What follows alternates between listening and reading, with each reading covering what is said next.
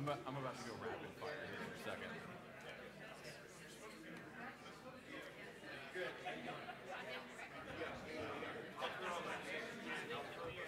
Keep a real key eye on whoever's got their hands. Like, just so I know, because we kind of we'll be okay. Steve's got to be like quick. Yeah.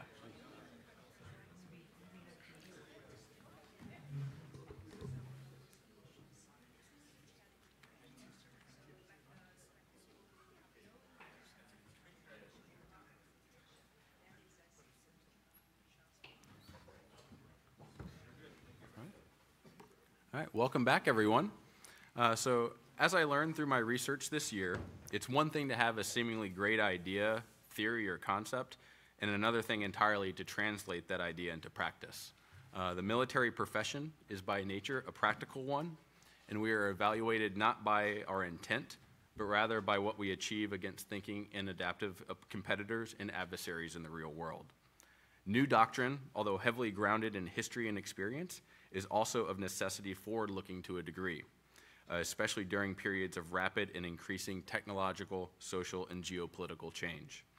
As a result, new concepts often struggle to find their footing when measured against real-world environments and challenges.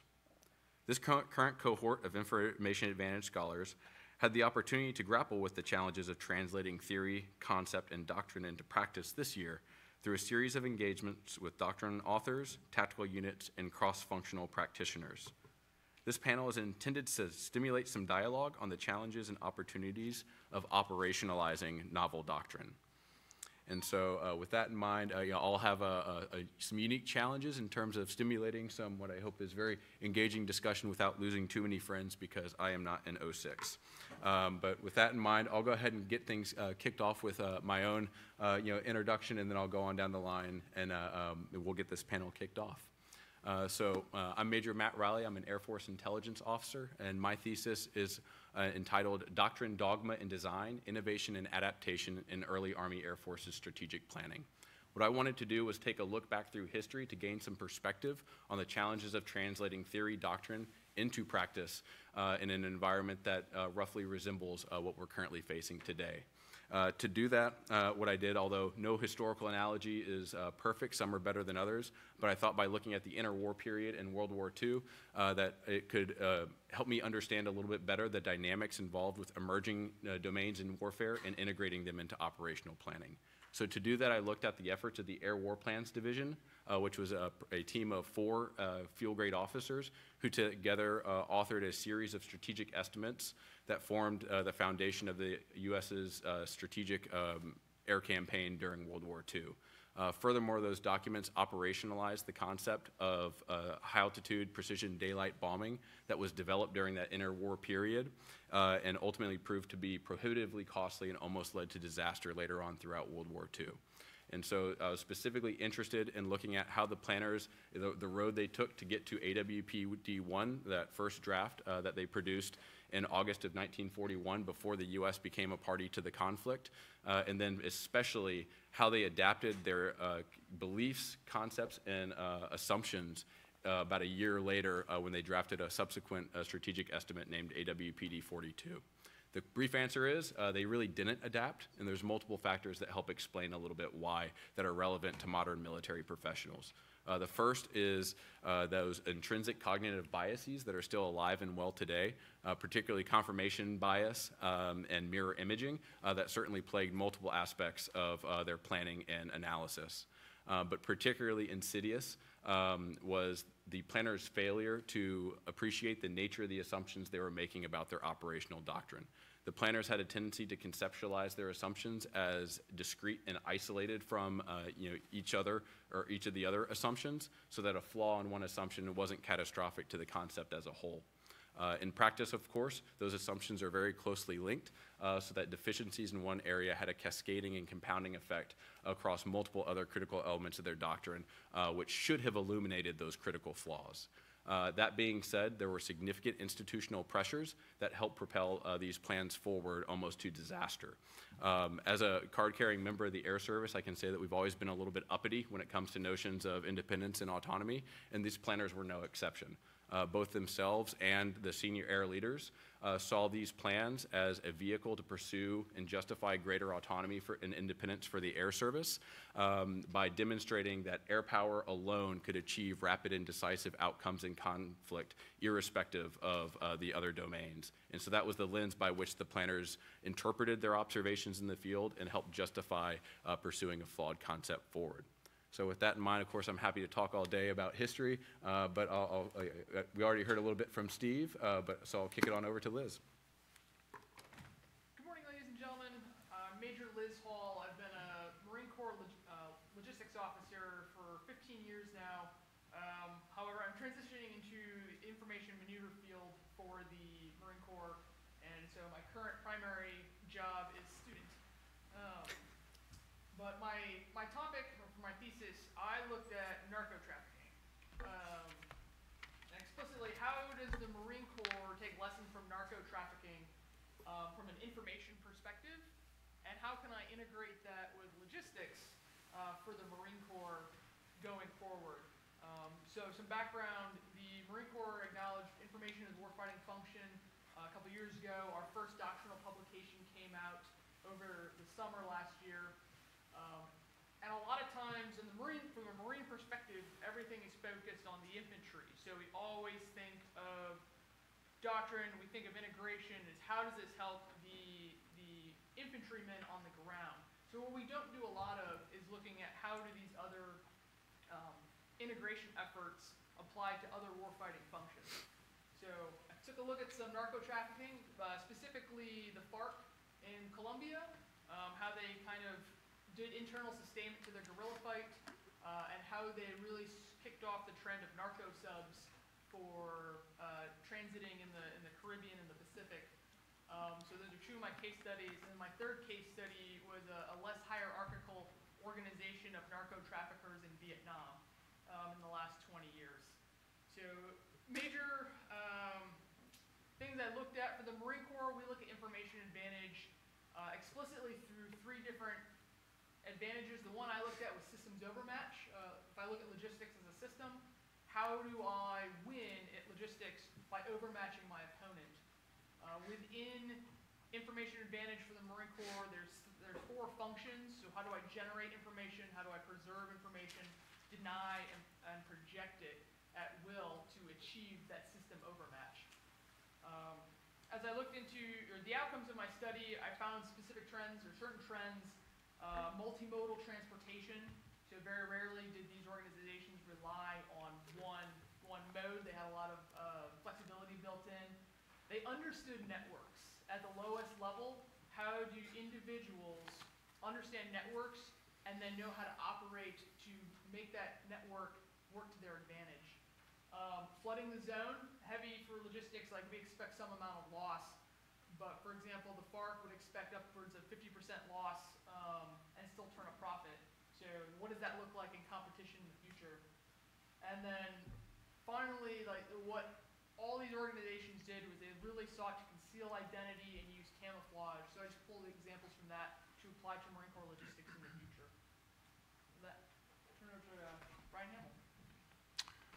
Hey, good morning, ladies and gentlemen. Brian Hamel. I looked at soft contributions to space warfare.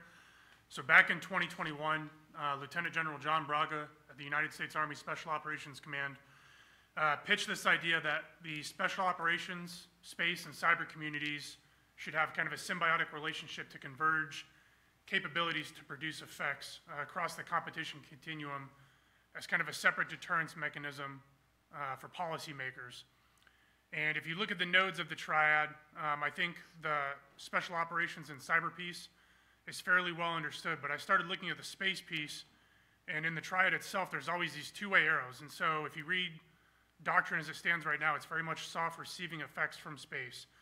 So whether that's SATCOM, whether that's GPS, GEOINT, SIGINT, all of that is fairly well understood, but I really wanted to kind of look at the inverse of that and look at what can soft contribute back to the space domain. And so when you really kind of break that apart, I think there was a really big misnomer in the soft community that space warfare is orbital warfare, and that's really not the case.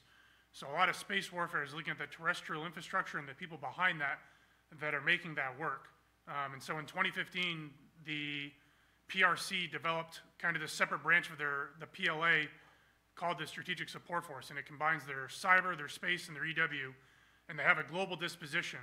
Well, ironically, SOF has a global disposition as well, and so how can we look at degrading their physical infrastructure and then look at kind of deception efforts on the ground? And so all my research was kind of tailored around that. And so in the end, you know, like my modest recommendations are you look at preparation of the environment, you look at special reconnaissance, military information support operations, in an effort to deceive, deny, degrade, disrupt, or destroy their space-enabling infrastructure. And so ultimately, I came out with a definition for space-enabling infrastructure that we should look at presenting to the Joint Staff so we can all kind of get on the same sheet of music.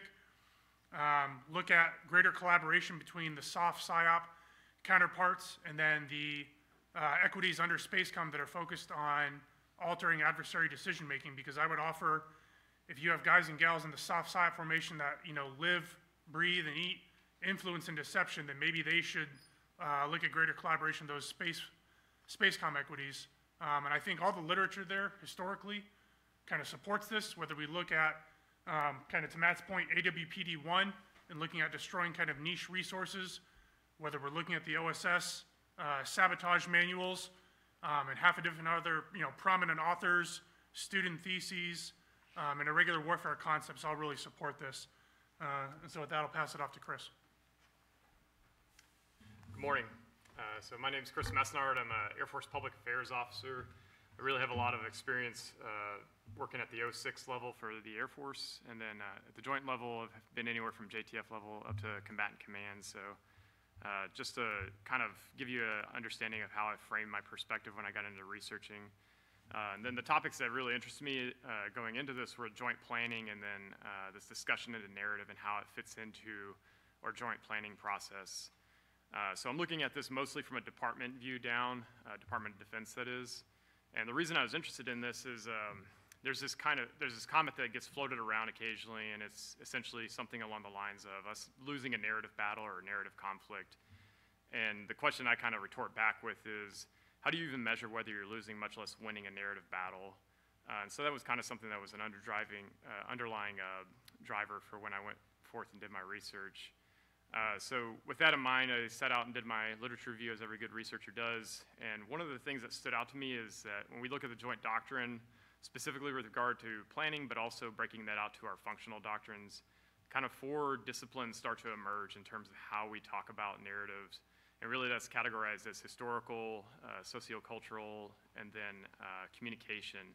But then there's this other element about cognitive narratives that gets referred to, but doesn't really come out within the doctrine as to what that actually means. And so as I dug a little bit deeper, I start to get into this idea of cognitive narratives are really a process that kind of have this similarity to another one that's well researched called heuristics. So if you've ever read Daniel Kahneman, he really goes into the heuristic and bias concept as to how that affects our perceptions of reality and then our decision making. So just taking that a little bit further, how do we operationalize the idea of narrative? And so another key resource that I looked at, or influencer, was basically Kendall Haven's research into story as a complementary process that's intertwined and interactive with narrative. And so if you can think of the two as in that nature where they can't be basically broken apart from each other, you can take story and the different elements that Kendall Haven broke down and apply that in an operational sense or a planning sense to, say, like an op approach. And then in your current ops, you can look at, say, your sync matrix. And then as you get into your assessments, typically there's some sort of operational assessments matrix that takes place. And so with those things in mind, I basically try to circle back and answer my question essentially of why does narrative matter? How do you assess your effectiveness when it comes to narrative? And then how do you basically refine your plans going forward? So with that, I'll turn it back over to Matt. Alrighty, and very similar rules of engagement for last time. Yeah, I've got a few questions on deck, and I'd like to ask the first one. But ultimately, we're here to provide perspective to you. And so at any time, please feel free to stick your hands up in the air, and I'll make sure we call on you, and you can interrupt our regularly scheduled programming as you please. But with that in mind, we do have quite the joint buffet up on the stage right now. And so I'd like to try to start maybe a little bit of a fight early on and ask the simple question to each of you: should information be a warfighting function, and why? So starting with you, Steve. Very simply, yes, for a couple pragmatic reasons. One, it aligns with joint and Marine doctrine, and there's no reason the Army should misalign in that domain. It just creates additional friction. The Marines and the Joint Force kind of have it already ingrained, so at this point, the order has been given. But beyond that, our argument for not including it as a warfighting function and instead breaking it up into multiple different how many angels can dance on the head of a pin doctrinal differences does not make sense. And I'm also going to say yes, because the Marine Corps told me to. We will tell the Commandant. Yes. Actually, it's well, the retired General Madison. We will do anything he says immediately. No, but when I look at information as a warfighting function through the last year, it's interesting to me because I guess the argument for it is it's a set of activities that lead or support operations or inform decisions. So when my affairs, I was working with a Army engineer, and he's like, everyone needs to do protection.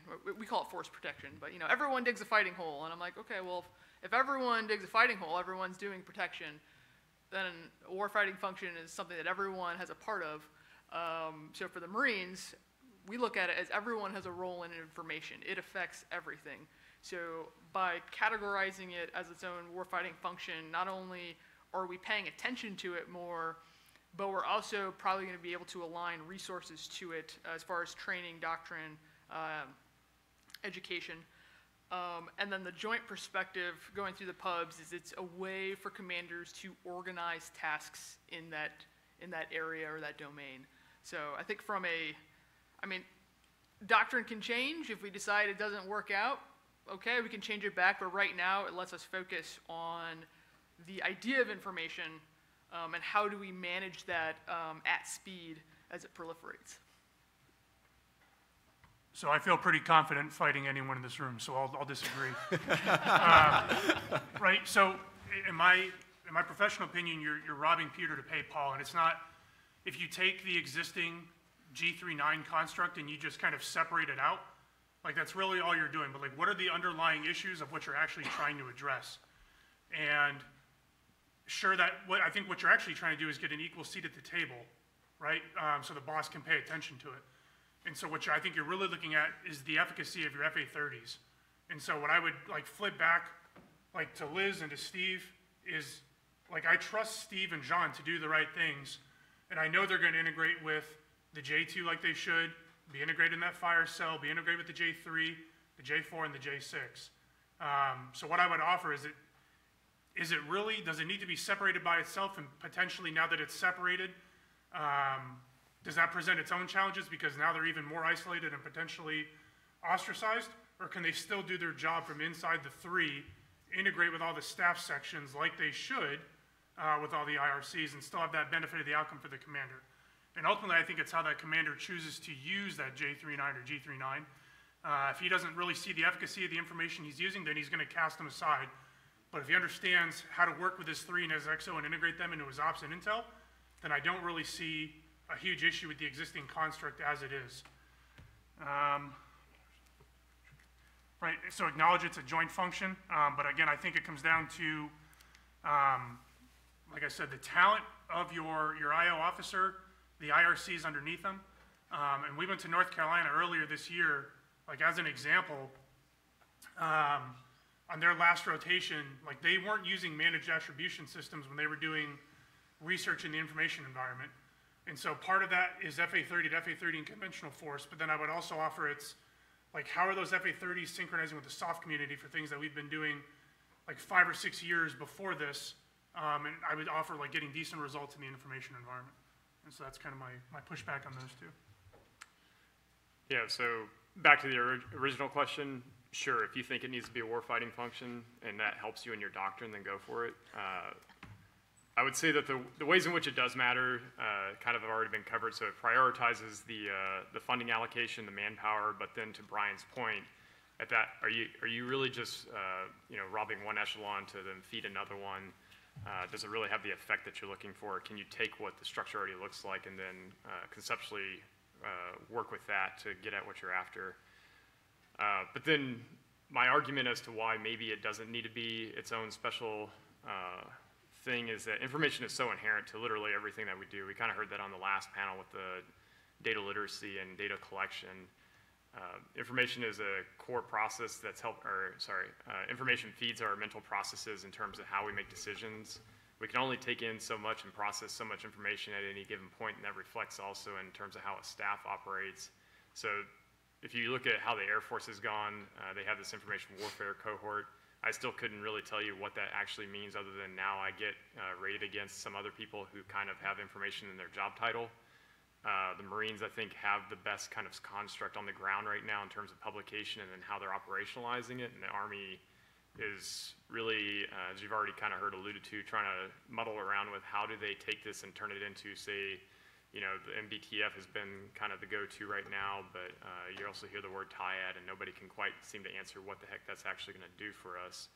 So I think there's some operational lessons out there that can be learned from, but I would also say as you're going through, ask the deliberate question of what's not working or where kind of the hiccups been, and I think you'll find some more value in answering that.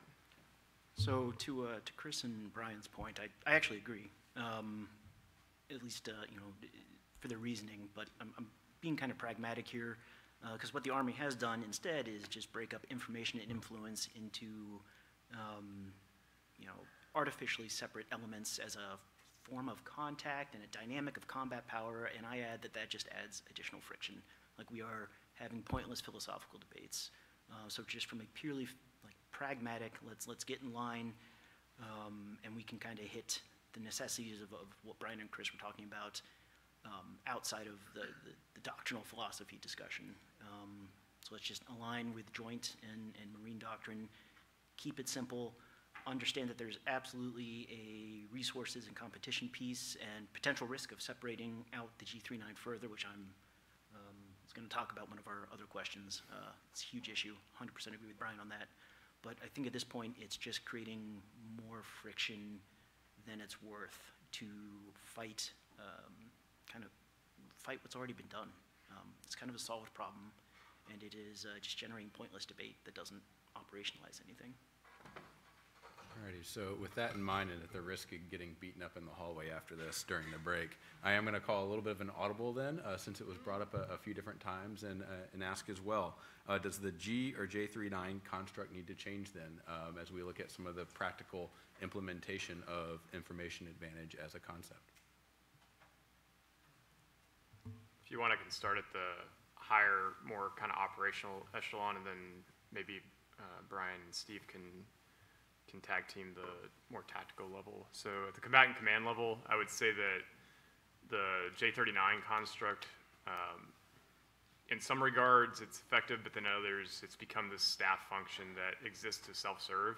And so when we've gone out and engaged with some of the combatant commands out there, they've found essentially workarounds on their staffs to make the function work as it's suited to the purpose that they have versus just trying to essentially take the J39 and restructure it in a way that works for them. So I think really where you're seeing some adaption at the combatant command level, and you could probably extend that down to some of the sub-unified command levels, is what is the purpose and intent of the organization? What's the utility of the function that we're trying to get at? And then how do you go and actually employ that? And they're trying to get away from just being constrained by a specific structure, if that makes any sense. So I struggled with this question, and the only reason I advocated to kind of keep the G39 cell not as a warfighting function was because I knew Liz was going to advocate it for as a warfighting function. Because I think there's a compelling case to be made, and as I reflect on my own thesis for space, you can look at space as kind of a sub-equity of fires, or you can look at space warfare as an information warfare. And so if you think of like the preponderance of what constellations in low Earth orbit are doing, they're doing SIGINT and they're doing GEOINT, right? So they're either looking or they're listening. And so that in turn is going to feed your commander's decision cycle, arguably faster than your adversaries, to let you make better decisions. And so does space belong, in the, like I said, in the fire cell or the information cell? Do your other information-related capabilities belong under the three as maneuver elements? or do they belong in the kind of this like separate information cell, right? I think the G39 construct, like I'll stand by my opinion, is fine as it stands right now, just because I don't see the utility in cut and pasting it to a different organization. Like acknowledging Steve's point, but like who's to say just because the Joint Force does it, Steve as an FA-30 under the G39 can't talk with like that Joint Force IO officer. So I'll leave it at that. Okay. And I'll jump in by saying, so I had a talk with someone at the second MEF information group yesterday, and they're still trying to figure out what that looks like for the Marine Corps, so I can't offer, you know, anything tried and true or even experimental at this point. I like the idea of the 3.9 from what I've seen this year, particularly as long as it falls under the 3. I think the main thing is to keep it tied into operations, and sometimes that becomes a personality issue, or at least it can be resolved through active personalities. But I think the main thing is your OPSO, your 3s, need to really embrace that capability. It's not only a place to herd cats and dogs, but if it's got the 3's blessing and you can force it down to that tactical level, this is coming from someone who is 15 years, sure, logistics is a warfighting function that everyone says is like, you know, the key to victory, and then everyone says at the last second, hey, I need that thing that you needed to order 6 months ago. So having the 3.9 available so that folks know to go to that, it's consolidated, it's a place to have that conversation is important, but also getting the word out that folks need to think of these things ahead of time so you can make that integration work.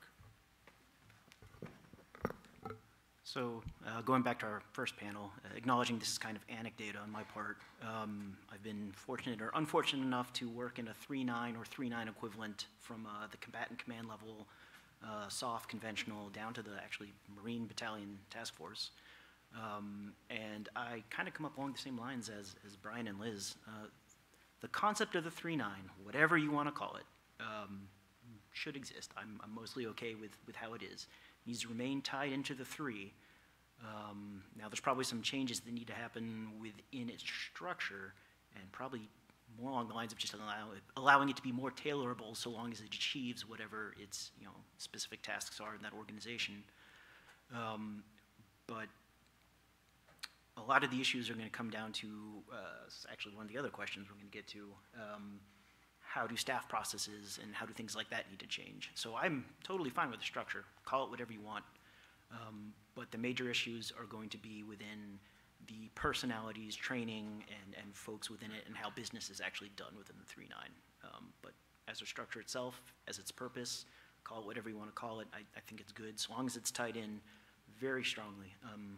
Very strongly agree with this, tied in with the 3. All right, thank you. Colonel Crawford? So I'm not sure how familiar the audience is with the 3.9 structure. If one of you give a real quick, brief overview of the capabilities that are there, but also what are those additional skill sets that are needed to achieve information advantage and to operationalize it as a concept? And are they different at the tactical versus the operational level? Sorry, so the 3.9, whether it be G or J, they're basically responsible for what was formerly known as information operations within the Army. They are responsible for integrating and synchronizing, favorite 2 words, information, well, the things formerly known as information-related capabilities. So typically that consists of cyber, space, STO, MILDEC, OPSEC, COMCAM, PAO. It kind of varies depending on the organization. And as mentioned, they're part of the 3, although they rely heavily on the 2. And kind of the skill sets kind of required there are kind of twofold. One, being able to, well, actually threefold. One, being able to kind of herd all the cats together because you're usually working cross-functional, cross-service, and cross-echelon to get anything done. 2, being able to translate what you're doing into, for lack of a better word, maneuverese It's not super helpful when I go to a GO and just start talking nerd stuff to him. Doesn't actually say anything.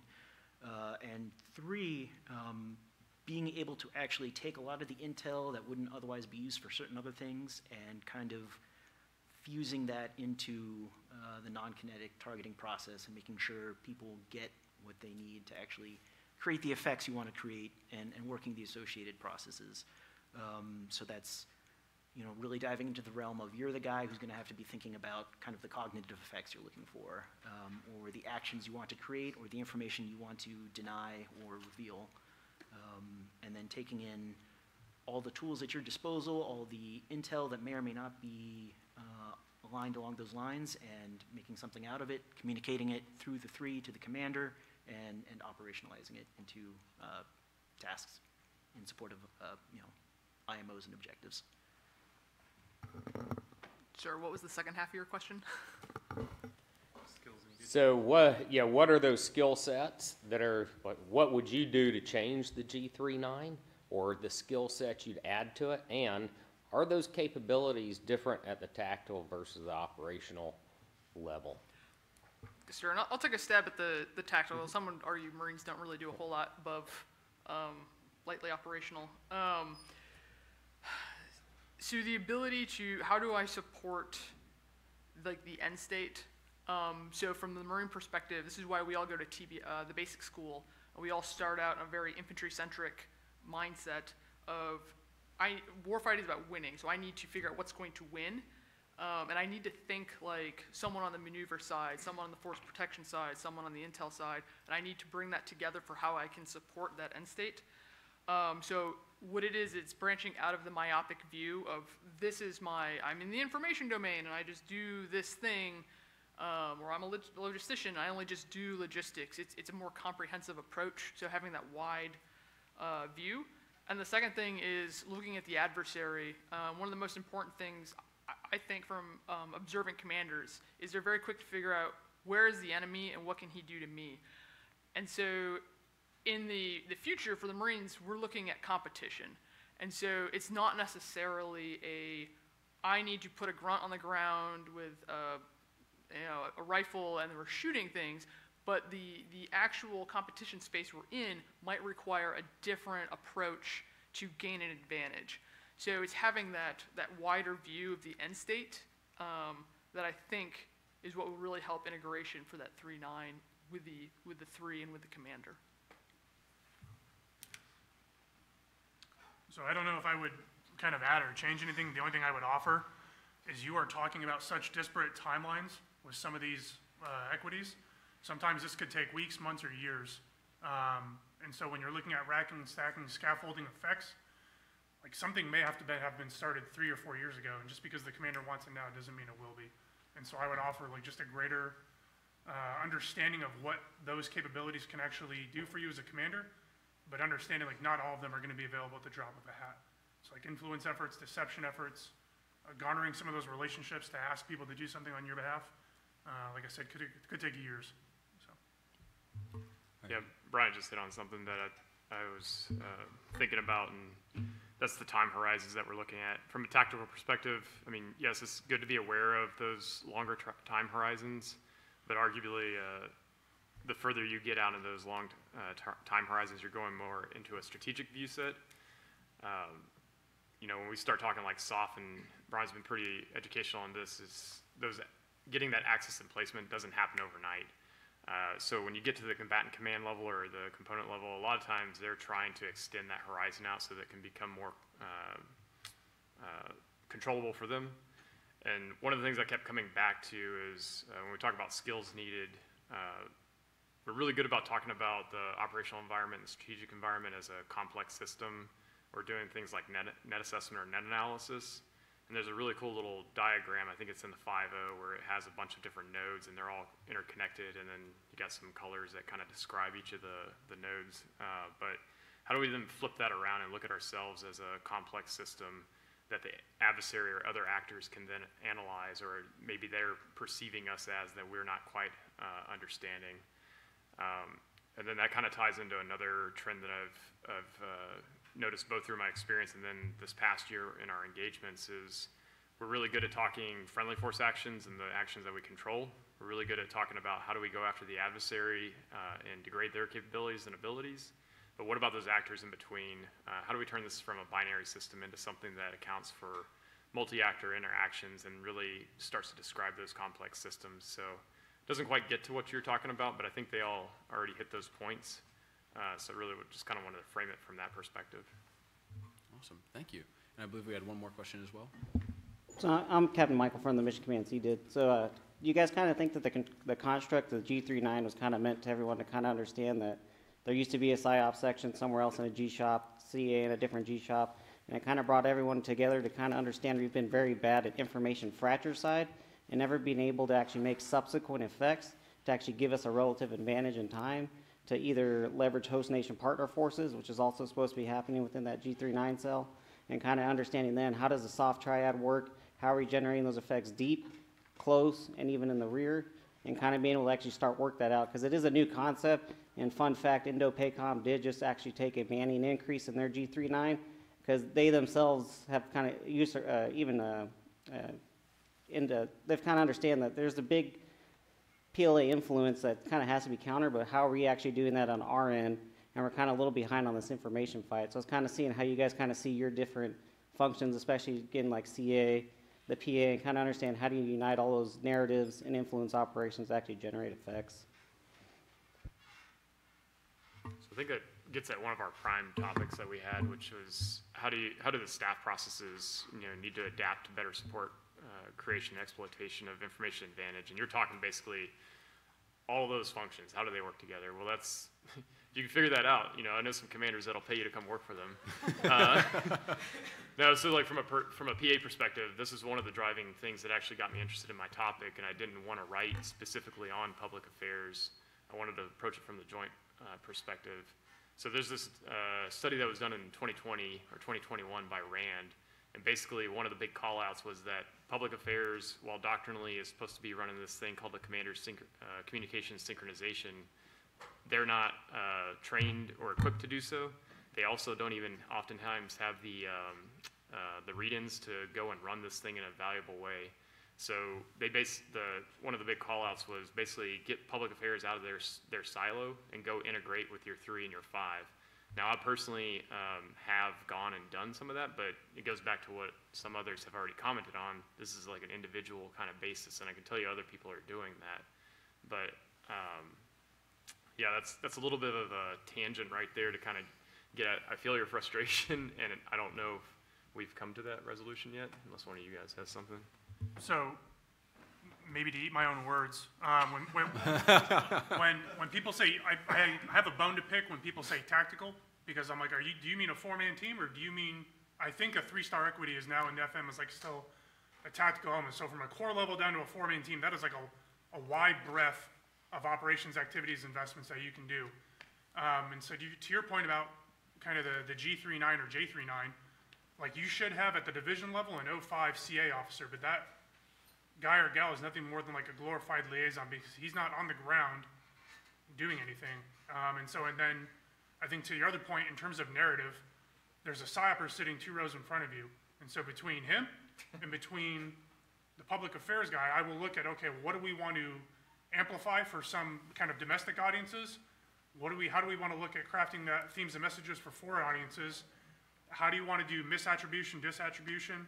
And I'll let them play in the narrative space. I, as a CA officer, try to stay out of that and complement what they're trying to do. But ultimately, it's like I think personality driven at the end of the day. Like I bring both of them in, say, okay, what do you guys want to do? And then how can I still get after my OAIs that I need to do working with other equities to kind of set the commander's PIRs in motion? Sure, I was just going to add on, maybe to loop this back into the warfighting function concept. When I started my thesis, I was like, I am done being a logo. I'm going springboard into information. I want to do a thesis on deception. And I quickly realized I did not have the background to do a master's level product on deception. But what I do have is a logistics background. And again, I hate to keep saying this, but for the Marines, when we look at pulling folks from other MOSs and bringing them into our information world, I don't think you can just drop your previous experience or your previous knowledge, but understand that we consider it a warfighting function, therefore everyone has a role in the information world. So the more we can communicate, you need to consider how your actions in competition affect this world that the PAO is going to have to deal with, that civil affairs is going to have to deal with. You can't just take. You have to consider. So I think pushing that understanding to the lower levels will help kind of feed that into your staff processes, can get ahead, and maybe have a little less friction in avoiding fratricide.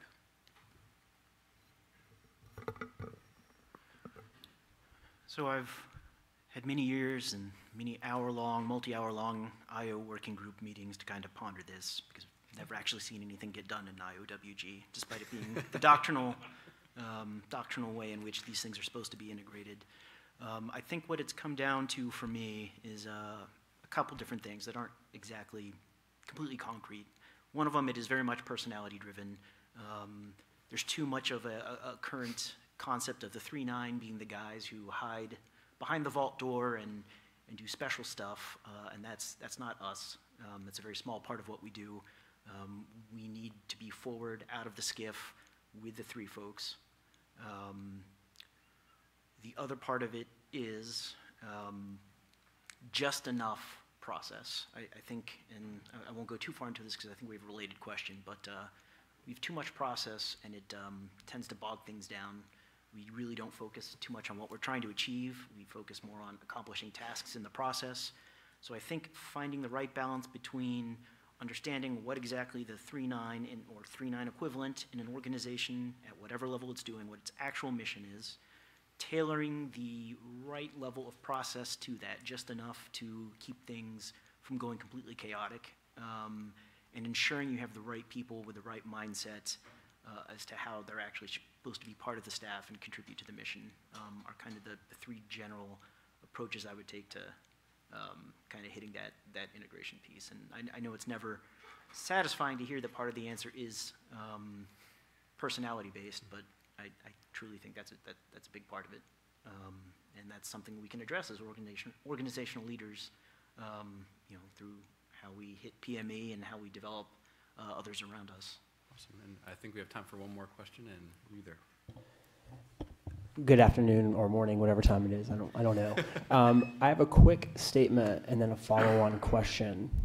The panel sounds like, it appears that information is to be used as a supporting effort. Am I hearing that correctly? Because our adversaries do not view it that way. And I keep hearing, okay, well, the 3-9 needs to be linked in with a 3. First off, the Marines doctrine is phenomenal, I'll say that. However, it sounds like it's supporting. Our adversaries don't view it that way. Do you believe, there's the question, do you believe that the United States from the top down with national strategy views information incorrectly and leverages it inappropriately? I think that's a tough one as far as comparing apples and oranges, just because we have doctrine, we have the way we do things. So to just recommend we just do a wholesale change, I think that would be a struggle. But I do think that when we preach competition, and that needs to be more information forward, I would still submit information as supporting, because I just need my end state. Like I think what we lack is like a clear end state for this, which is something that maybe the U.S. Mindset struggles with, because we're pretty good at, like, I set a goal, I'm gonna get to that goal, and we can iterate until we find a way to do that. When it's a little more ambiguous, I think we struggle. So I still think information is supporting, but it's supporting the end state, and that doesn't necessarily have to be a military or a big M response to things. So I disagree with the first part. I think information can be the main effort, and I didn't mean to characterize it as entirely supporting. The mission the 3-9 may be supporting may be information-centric at its heart. So I agree that information can be the main effort. In terms of how we actually get at it, I kind of had to deep dive into this in comparison with how the PRC does it for my thesis. And we're kind of getting there. We're aware of it. We're aware of how the Chinese do it specifically and where our gaps are, but we're still stuck in our own mindset with how to get at addressing that problem. So I've seen us making strides in how we employ information as the main effort, at least within the Big M, and a little bit of diplomacy recently, especially you saw on kind of the Pacific Islands. Man, we just crushed 4 deals in the span of a month. China couldn't even manage 2. But we're not quite there yet. We still have a lot of issues with how we conduct strategy and kind of how we envision things. So I think Steve is right, but I also think we're playing like a garbage offensive information warfare game. When you look at tenets of unrestricted warfare and 3 warfares, like we are not amplifying that back to the PRC in a same meaningful way. And the fact is, you can say it starts with the DoD and the fact that I can drop a JDAM faster than push out a tweet, right? That's the cliche. But I also think there's no unifying body of information at the national level. And so there is for every other tenet of national strategy, but there's no like Department of Information Warfare to synchronize this, and some people could point to the GEC and the State Department, and I would offer like they're doing a terrible job as well, and they're not going on the offensive as well as we need to be, and we're losing that. Yep. So, 100% agree. Yeah, I like to talk in metaphors, so here you go. I look at information as an inherent part of the environment, so I wouldn't categorize it as some sort of supporting effort, much as I wouldn't categorize, like air as a supporting effort. I mean, how do you have air advantage, right? Information advantage should be looked at, I think, in the same way. And maybe to Brian's point, are we over here hyperventilating or holding our own breath when it comes to how we deal with information? I think that's possible. I could see that, but I mean, we're processing information regardless of whether we want to or not. We're making decisions whether we want to or not. It's just, are we, oh man, I'm gonna say a buzzword.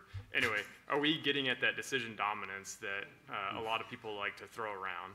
And I threw up a little bit, but sorry. Don't worry, we'll mute him for the next panel. Yeah. So from the national level down, I would say that maybe we're less garbage than Brian's saying, but the institutions that we could look to actually cohesively give us, here's the strategy, the information strategy, maybe those don't quite exist. But I don't know if we're necessarily doing as poorly as we think, or if we're going to compare ourselves to, say, like China, are we doing as bad as they are? We kind of have some assumptions that we could talk to about that, but I don't know if we're as trash as necessarily we would make ourselves out to be. Now, getting down to the tactical level, we have a lot of assumptions that are based on, essentially just faulty information. So what does it mean to actually be in a degraded environment? Are we looking at that through all different domains, whether that's, and I'm going to mess up my terminology here, but whether that's looking at cyber, EW, or are we strictly looking at things that can physically deny me from access? I think that's where we need to make a lot of headway when it comes to the tactical level. Alrighty, and so we are going to go ahead and go into or take a break and head on to our next panel. We will have some additional time in the next panel for some questions if you don't mind sticking around. But thank you. I can't imagine a better question as a way to kind of close that out with some pretty pointed discussion. To me, one of my big takeaways was, it's really easy, particularly in the military environment, to focus pretty heavily on organizational changes or process changes, capabilities, and things like that. But there's really no backing away from some of the intangibles that we really like to talk about, and ultimately, how a lot of these changes that we're looking at making are truly cultural in nature and require a lot of that human initiative. So thank you all for your insights, perspectives. I know there were a few questions that we didn't get around to. Please feel free to either come up, speak to the panelists directly, or hold fire, and we will have more spicy fun in about 10 minutes. So if you don't mind coming back at 11:05, we'll get started.